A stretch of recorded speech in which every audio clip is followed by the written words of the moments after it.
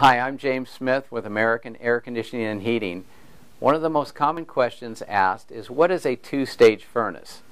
A two-stage furnace is a furnace that is able to operate at a high capacity and a low capacity depending on weather conditions.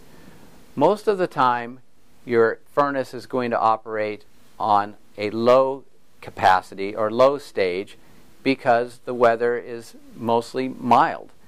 And high capacity is for those extreme weather days where it's extremely cold outside and you really need some extra heating capacity, so your furnace is able to ramp up for that demand.